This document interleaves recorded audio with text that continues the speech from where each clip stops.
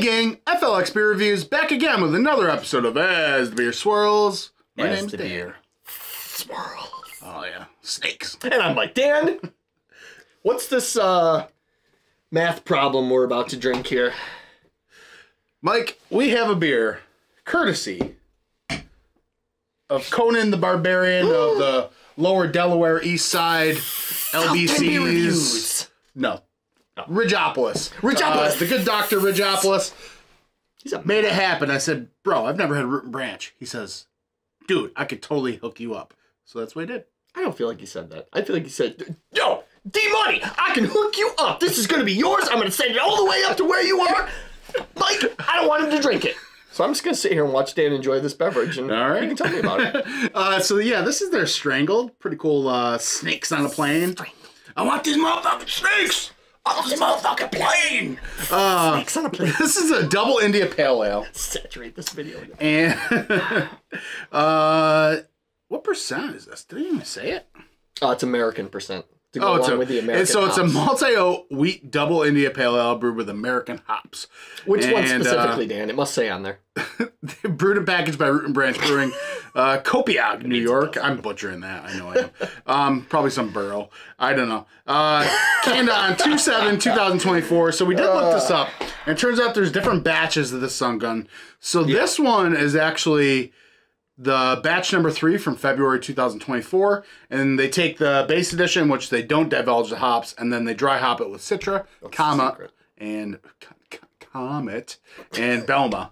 8% ABV. So. Oh, okay. Well, there we go then. Let's hop into it. All right. I mean, the hop combination sounds really I'm super excited. I'm excited to drink this. Is the first time I've got my hands on some Root and Branches, and I've heard good things, right? Yeah. Okay, I don't know how these. We've never used these glasses. We haven't used these glasses. All right. I may have way too much. I may have way too little. I don't know.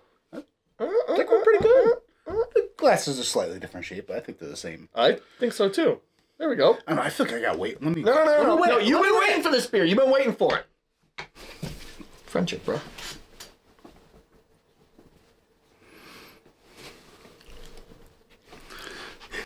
Dull orange juice. I mean, it's like orange pear juice. Super hazy. Very turbid, as they say. It looks nice. It looks nice. It looks soft. Nice. It looks nice. Little half a finger of foamy head. Saturate this video. What was it? Sante Darius? The snakes?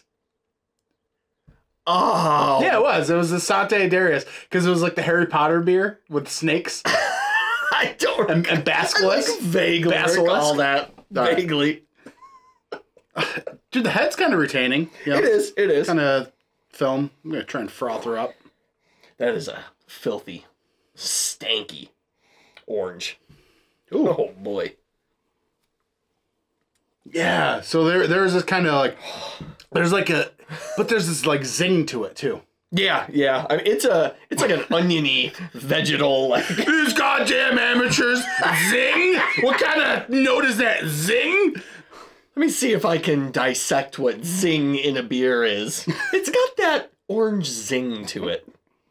No, it's got that dirty earthy orange, and there is this kind of really nice mellow like honey sweetness thing going on. You can't smell sweetness either, but hey, I do.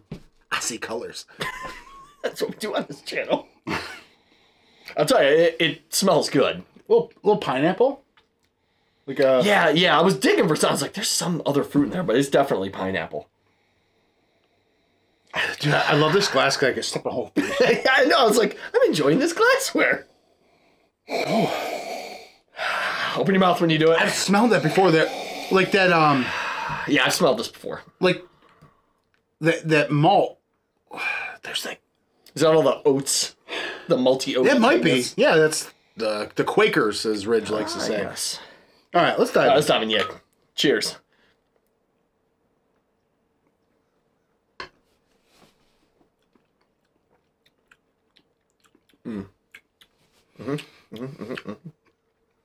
That's strange.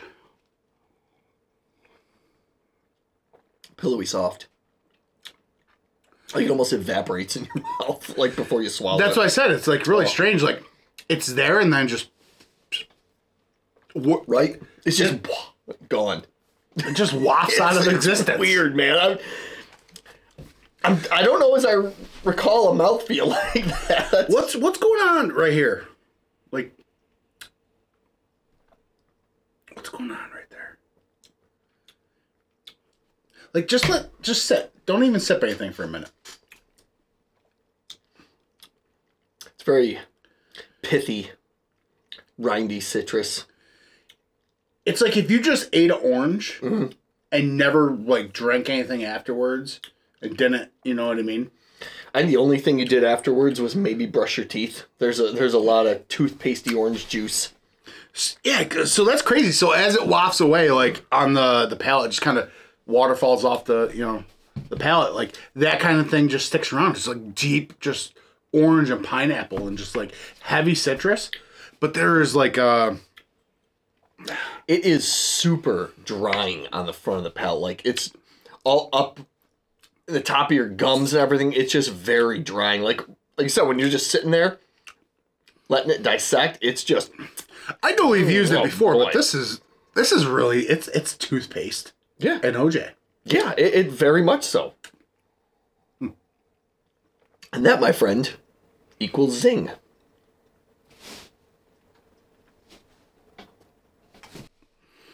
This is good. Body, I think for 8% is kind of light. Okay, yeah. I think definitely that cloud burst of a mouthfeel makes the body feel lighter than it should be. I've had... yeah, it's a thin mouthfeel. I think Ridge would agree.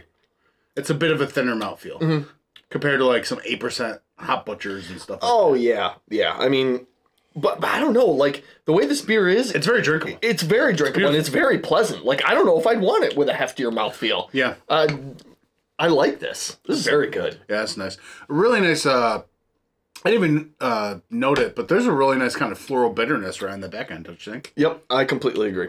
It's not like a dank pine tree thing. It's more of a just floral. I think that oniony vegetal nature that was on the aroma turned into like a floral bitterness on the back. Yeah, like dandelion or something. Yeah, You know what I mean? Yeah. Boy, this thing evolves. This is crazy beer. Yeah, dude, as it's sitting here and kind of warming up, opening up. It's very good. Yeah. Very good. All right. What do you want? Do you want to rate it? Do you want to keep drinking it? I don't care what we do with Do you it. want to talk about it? You tell me. I'll tell you what. I'm going to give this my first Root and Branch, new beer on the channel, that automatically adds like 5 points from what I've heard. So It's an 8.5. yeah.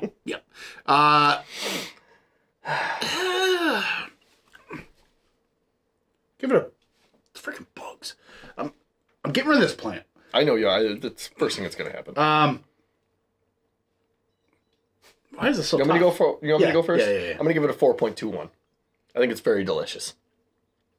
Is the 2-1 is the one because it's a new beer on the channel? Yeah. Okay. Yeah. I'll give it a 4.11. Oh, I'm enjoying it a little more than you?